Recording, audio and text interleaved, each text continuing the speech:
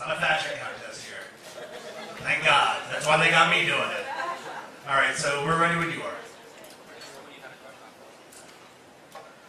20 years ago, I had the opportunity to go to Scotland because the clan patriarch, Charlie, had passed away.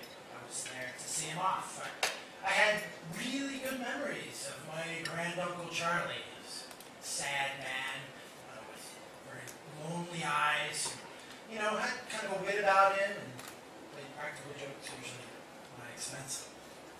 But what I really remember, I was captured by this young boy, summer afternoons in Jersey Islands, that we would go crabbing. We would fill buckets with those monsters. My young imagination was ignited by seeing them all clamber over one another to attempt for a hasty escape as somebody told me what was next. So, despite my hardship and later on having to move in with my parents, a fucking nightmare that was, Broadway went with nay but the clothes on my back and a suit I had borrowed from kind of a chubbier fellow. So I won't bore you with the details of the trip. In truth, I was drunk and asleep for most of it. But what I do remember when I woke up the next morning, in this kind of chilly, damp hell, I found that I had two goals. My first goal was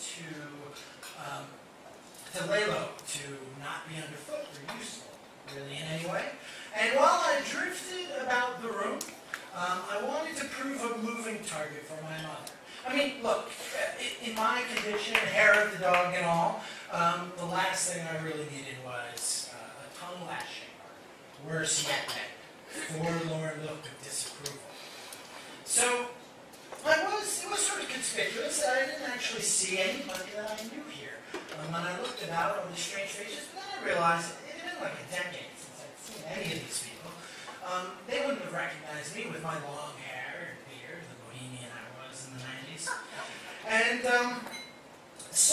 and then promptly forgot it, as we all the men were whisked away, testicles to the barn. And we sort of talked and drank more, and we ate and told stories about Charlie and how his life had touched us. I had actually stood in front and recalled to a room full of men thrice my age the times I had, and this man, and crabs, and the adventures we had, and how back in the ceremony I looked into the face of this man that had been so kind to me. And honestly, I didn't see any of him in that corpse. And while it saddened me, somehow I found some hope in it. So, after getting lost in their own sodding village twice, we managed to find our way back to the feast where I was reunited with my mother. I mean, everybody was snookered enough. She couldn't very well judge me, right? So I sidled up to her familiar girth and I said, Mom, where is Uncle Charlie's kin? I mean, surely, I'm here for God's sake. It didn't mean more to me than his own children. And she sort of looked at it. She gave me this queer glance and waited long enough for me to wonder if she was kind of trying to figure out a way to, quietly cajole her underage son for making the brilliantly original move of becoming another family drunk.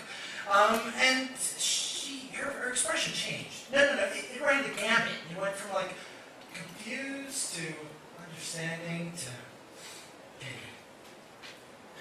Oh, Donnie. Your Uncle Charlie's not dead.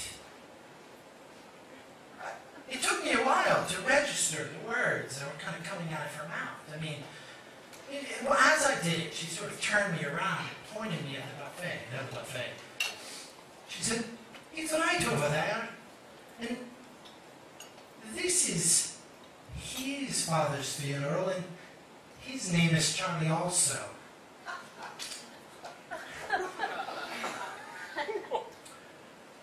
So I looked over, and there was one of the very same men that I had told stories down in Chinatown, stuffing his as much pate into his gullet as he possibly could.